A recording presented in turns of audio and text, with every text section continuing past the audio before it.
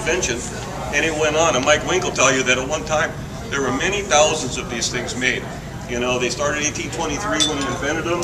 Most of these examples date from, like the clock, probably 1830, because of the type of silk suspension mechanism that the clock is.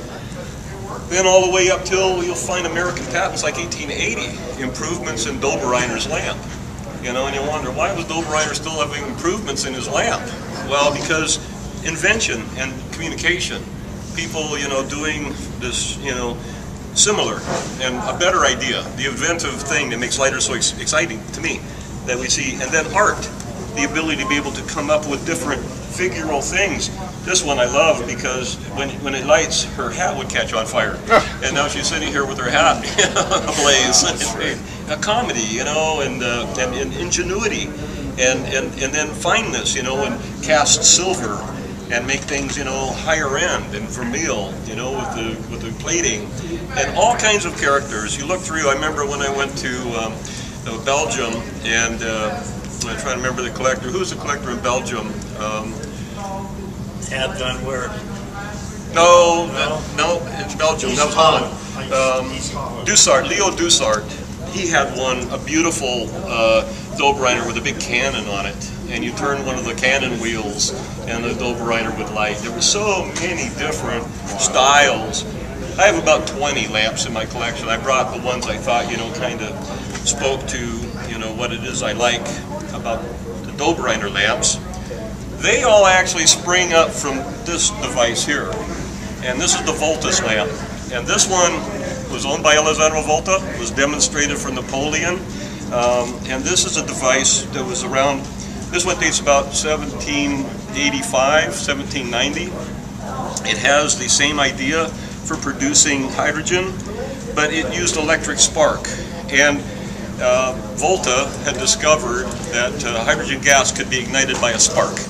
And so he created the electrophorus. He's also known for inventing the battery or the pile, and he became famous. At first, that's right. And you know, there was another guy named Galvani, and Galvani and Volta, they sort of had this ongoing debate about who understood electricity, because they were making electrical charges in static electricity, and they're making frogs' legs jump. And there became this bioelectrical thing that people were all very interested in, that you could make dead bodies jump with touching them with these sparks. They had some guy dead there, and they're wondering, can they bring people back to life? They were playing with all this stuff as scientific guys, and it swept the world, you know, during the Age of Enlightenment, 1770 to 1810. This was a big subject, and so Alessandro Volta got into this debate. Is the electricity inside the body, or is it outside the body? They argued back and forth. Ultimately, Volta won. He was the guy that had the right idea. And it was devices like this that took him around. This device here has an electrophorus in its base. Here. I'll bring it out so you can all see it. But it's a rosin plate. And you would take a cat's fur, and you'd rub this all like this, and get it all charged up, and then drop this plate down, and that charge would now go into that metal. And then you could take it, put it back into the lamp, like this, being careful not to accidentally discharge it. And you get it like that. So now you've got the electrical charge. Next part is getting the gas.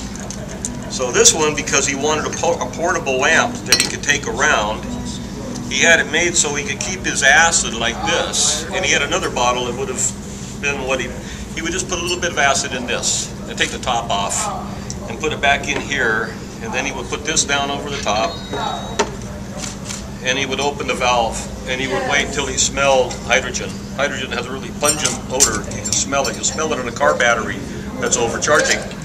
And he'd wait till he smelled the hydrogen, because you don't want any oxygen in this vessel when you go to use it. If you've got oxygen in there, you have a grenade.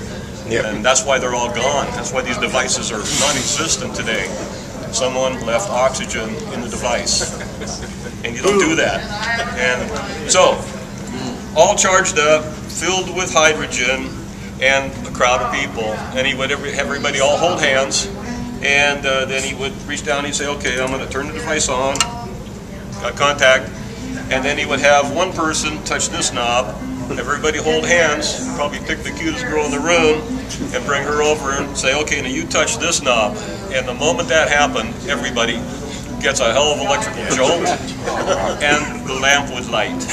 And if the valve opened, there'd be hydrogen gas coming out, and the moment everybody got shocked, the spark would jump across here, and everybody would see the light. And how much do they have to pay to see that? You know, it'd be interesting. There's actually a whole written account of this that I have. I didn't bring it, but in about 1801, when the device had been shown around a while, and the story about it having happened, they didn't record at the time, but it had to do with Napoleon wanting to see if there could be a weapon design.